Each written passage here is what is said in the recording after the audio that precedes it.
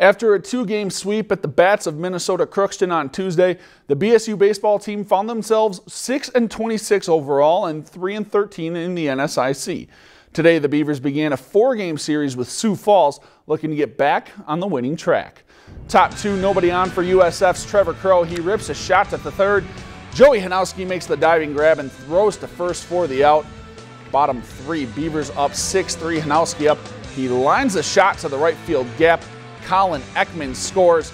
BSU goes up 7-3. Bottom six now, Beavers trying to add some insurance, up 8-5. Scott Litchie sends a seeing eye single through the right side.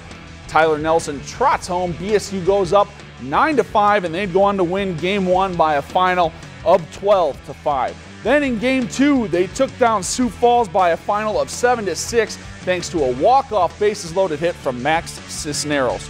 If you've enjoyed this segment of Lakeland News, please consider making a tax-deductible contribution to Lakeland Public Television.